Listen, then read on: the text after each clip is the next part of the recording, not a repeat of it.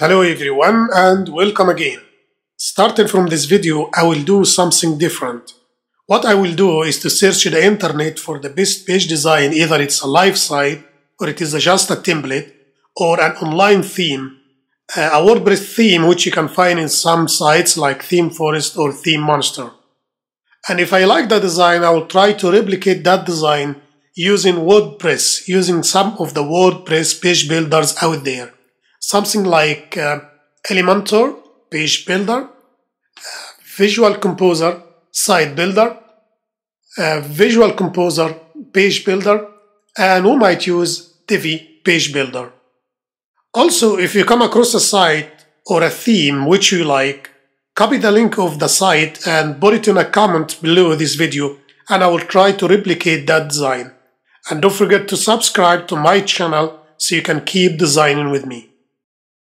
Okay, so today I was looking at Apple website homepage. This is the Apple homepage. If you go to apple.com and you click this Apple icon here, you will see this is the homepage of Apple. It looks simple in design, but it's very nice, very clean, and sometimes simple stuff are very hard to do and very challenging, especially for the beginners. So what if we start to design this one using all the tools we have here: Elementor, Visual Composer, Site Builder, and WordPress, Visual Composer, Page Builder, and Divi. Let us start with Visual Composer, Site Builder. I will go to the pages, add new. In this video, I will design it using Visual Composer, Site Builder, and in upcoming videos, I will design the same page using different tools, maybe Elementor and other tool. Let me call it Apple homepage. And of course, these options here will be different if you are using different theme. I'm using the default theme from Visual Composer. But anyway, it doesn't matter really, because all what you need is just a blank page. I don't need a page title, I don't need a header, and I don't need a footer. So I will click Publish. I get everything ready. Then I click Front End Editor. Then I will choose a blank page. I will come to this page in here. Okay, I won't design this menu, and I won't design the footer here. Okay, I will just focus on the grid. But let me do the top bar first. The top bar, I will make here a new row by clicking this icon here, or add new column, or I click a new row here. It doesn't matter, really. And when you mouse over here, you'll get these icons. Let me explain very quickly. The first one, if you mouse over it, you'll say here, Move Row. That means all these options here, all these options are related to the row. And if you move here, you will see this icon saying Move Columns. That means all these options is available for the columns. And this one here means the element. And because we don't have any element yet inside the row or the columns, clicking this one will take me to the options for the row. The first thing to do is just give it a color here, and I save it by clicking this option down here. And if I want to see it, I click this one, I see View Page. I can see this one here, okay, which is this one. That's fine then. So the second thing is to do this section here. Let me first see the height of this one. To measure the height, of course you can use any height, but just to be close, I will use a Chrome extension tool called Page Ruler here. It's free, you can download it from Google Chrome if you are using Chrome. I click this one, and I click in here and drag down to this one here. And I can see here the height is 700. Click back to disappear. 700. So let me do this one. I'll click another row, add another row. I'll go over here, click Edit, and I give it a color, just any color to see it now. It doesn't matter what color it is. And I want to give it a height of 700. To give the row a height, I will go to Extra Class Name. I will say Section Row 01. Of course, it doesn't matter this name. You can add any name, okay? So this name you can add any name you want. And I'll go over here to this gear and I'll write this CSS code. It's very simple. I just add the height of 700 pixel and don't forget to click this check mark here. Okay, now I need to add this title and the subtitle and the image. For somehow, if I mouse over here, I click this icon here, or I click this plus icon here. For somehow, Visual Composer Site Builder doesn't have a header. I'm using the free version, by the way. I'm not sure if they have it in the premium version or not, but I'm gonna use Google font and drag it, or I just click on it, and I will say iPhone X. I won't really spend some time on, I won't spend any time on the family fonts and so on. I'll just add it 700 and I will make it in the center and make it H1 and make the font size 55. And the second thing is say hello to the future subtitle. And instead of making another one, I will just go over here, this icon for the title. I will choose clone, which duplicate it, and I will click this one to edit it. And I said, say hello to the future. And I will make this one maybe 300 regular, and I will choose H3 and H4. Sorry, which one I'm clicking? This one. Oh yeah, H3. And this one here, make it 35 or maybe 30. Yeah, here we go. Now you can see here there's a big gap between these two elements here. So I'll click on the top one, and if I go down, I will see the padding here. The default padding is 30 pixels. I will add it 0, so they come close to each other. The second thing is, as you can see here, the image. I will drag an image down here, okay, and I have the phone here, PNG. It's a PNG picture. I'll say add image. And if you can see, it came all the way to the left. I'll center it. And I need to move everything down. Of course, you can use the row padding, but I prefer to use the top title so I can have control all over the elements. I will choose this one, edit. And I will go down here and make maybe 80 pixel. Yeah, here we go. Or maybe 85. Okay, that's good enough. The last thing to do with this section is the color. So I will use another tool from Google Chrome. It's called Colorzilla. It's a free extension. You can download it and click on it. I choose here pick color from page, and I click in any color I want. I click on this one. So I go over here. It's already copied. You don't have to copy it. And I go to the row, edit. I'll go down to the background color. I just come down here and Control V or Command V. I get this one. So I save it. And if I want to see it, view page, and as you can see, they look similar or very close. Okay, now, let me do the second section. I will go over here, and instead of making another row, I will duplicate this one. Clone it, clone the row, not the columns, not the elements, just the row, this one here.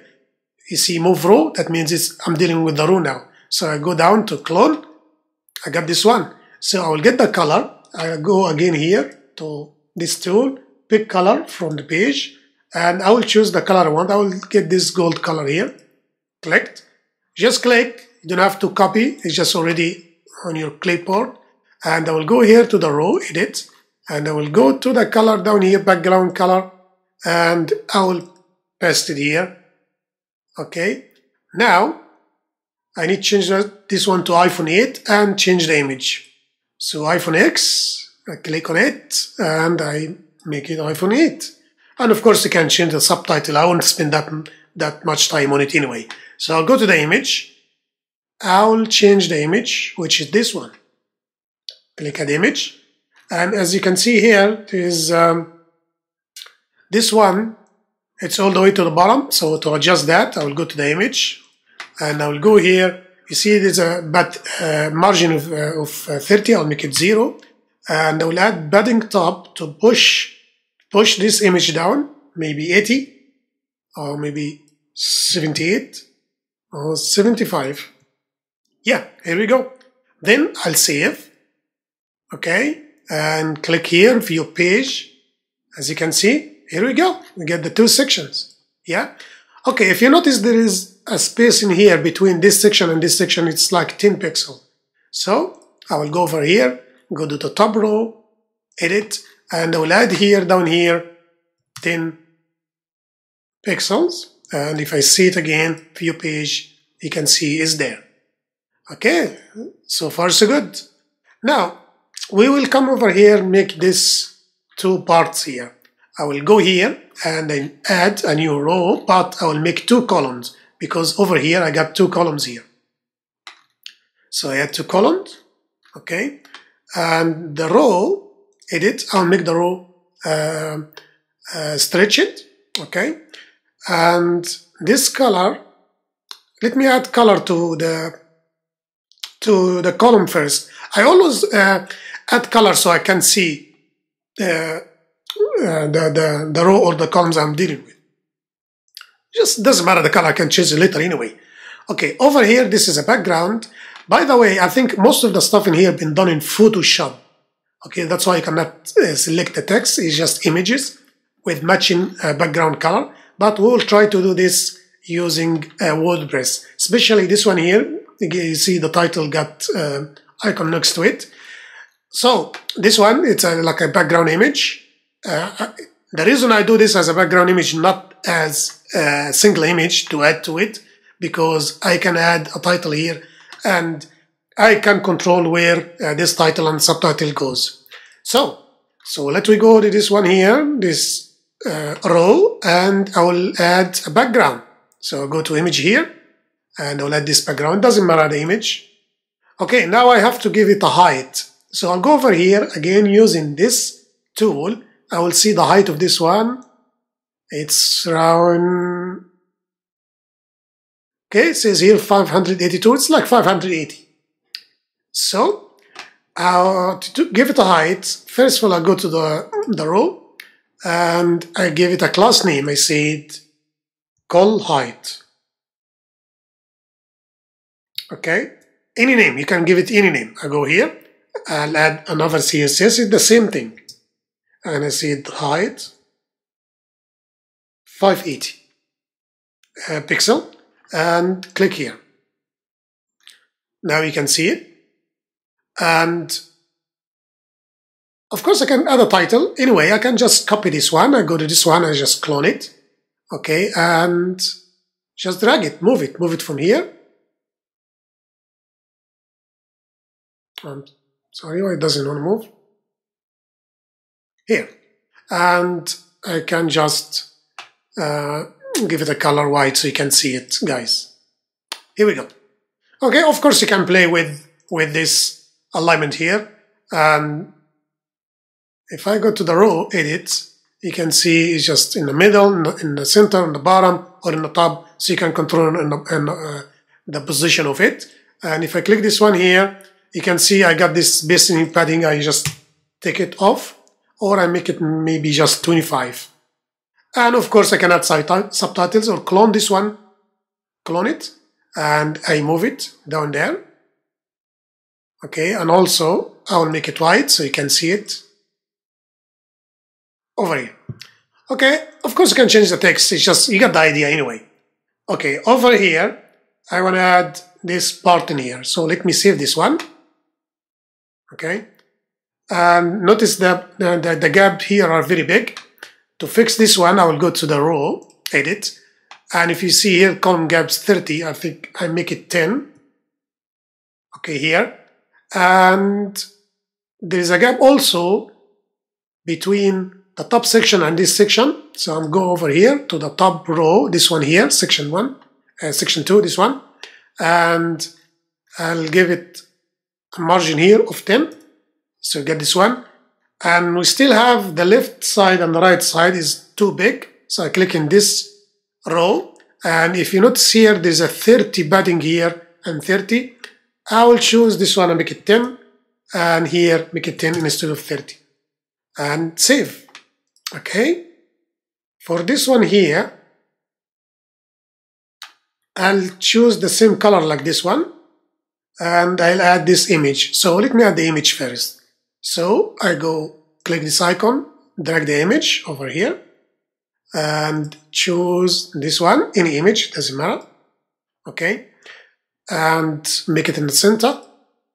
And I go to the row, edit, and I want to change the color. Let me get the color from here. So I go over here, edit, and go to this color, select all, Command C or Control C to copy it.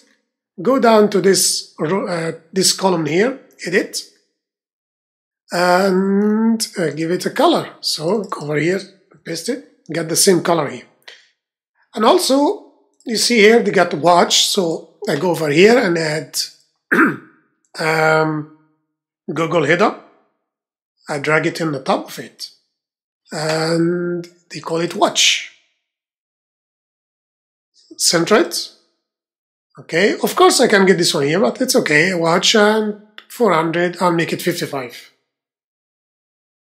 Okay, now you can see these two columns is not equal, but because this one actually I give it, this column I give it a height. Call height, if you remember, I give it height here of 580. So I will give, you see this column here, I give it a name, the class name. I will give the same class name to this column too, edit. And it's very important because if you want to see it in mobile version, then you can have the same height. Okay, so now they are the same height. Now, I want to add this icon next to it. The easiest thing to do, and this is kind of funny actually. Anyway, I go to fontawesome.com, okay, fontawesome, .io, sorry, here, fontawesome.io. I click on icons here, and I can search for Apple. Get this Apple here. I click on it and copy this link here and put it here. Sorry, let me close this one. Oh, I'm sorry, I closed Apple. Okay, apple.com. It's just quite confusing. Anyway, so go over here and go to the title and paste the code before that, which I got it from Fontawesome. Okay, in other page builders it always work, but with the Visual Composer page builder works fine. With Visual Composer site builder there is some hiccup here. I don't know why it didn't show up, but I found out that if I add an icon, separator with icon here, for somehow it will appear. So I think there is something, or maybe something I'm missing here. So if you guys know what's going on, just let me know. Or is it a bug and Visual Composer site builder guys need to take a look at it? I don't know really, but anyway, I will do it that way. And I'll go over here. This one, I will make this one 0, and I will make the color of this one disappear. I make it transparent. This is the only solution. I got it anyway. And this one here, separator, I make it transparent. And separator width. Here we go. Let me save. And it should come here. Here we go. Okay. Okay. The next thing is this one here. It's easy. Just duplicate the whole thing. So I'll come over here. This for the row. I will say clone it. Okay. And for this row, I will need to add margin of 10 so I can have a space in between. Here we go. And it's a matter of changing the background. So if I come over here, as you can see here is the background this side. So if I go over here for this column, edit, and I add the background, maybe this one. Here we go. And I'll delete this image, and I'll delete this one here. Okay, so I get this picture here, and this one is the same like this one here. So I can just edit this one, get rid of the image, and you can see this one's here. I can add any other icon. Maybe I can just add an image. So I go image here, I add it here, and I click the image, and I choose oh, Okay, before I do that, I just want to show you something here. This image, you can add it as the one we added here, but what I want to show you is this one. I want to do this one in here because I want to show you how to do this icon. Okay. If I delete this image and I deleted this one, or maybe I can go over here. If I want to add an icon here, say I want to add icon, I drag this one underneath this one here, and I make it in the center. Let me choose icon. Let's search for Apple here, this one. And if I make it large, none. Okay, I cannot make it any bigger than this size. I mean, there is no size option here. Of course, you can do it in CSS, but to be honest with you, it's really annoying. The maximum it is X small, small, medium, large, and there is no option for size, as you can do this in Elementor page builder, by the way. I don't know if this option is available under the premium version or not, but for now it's not here, and as I said, I'm using the free version. So the best thing to do this is I will add an image here, and I already prepared an image, this one here. Okay, this Apple image is PNG, and it's very big. Actually, I will make it thumbnail. Okay, and I make it in the center. Is it big? It's kind of big. It's the same size anyway. Okay, or you can enter your size if you want here, width and height. And I add some padding on the top, maybe 50 or maybe 60. And also this one here, and add another padding on the top. It's 25, make it 50. Okay, so if I save it and view page, and here it is. Okay, here is Apple page. Okay, section 1, section 2, and this grid here, and what we design here looks similar. Section 1, section 2, and this grid. Of course, different images, and the rest are the same. Okay. Okay, so I hope you enjoyed this video, and in the next video I will design or what I say, redesign this Apple website using Elementor Page Builder. Okay, so thanks a lot for watching, and see you next video. Bye bye.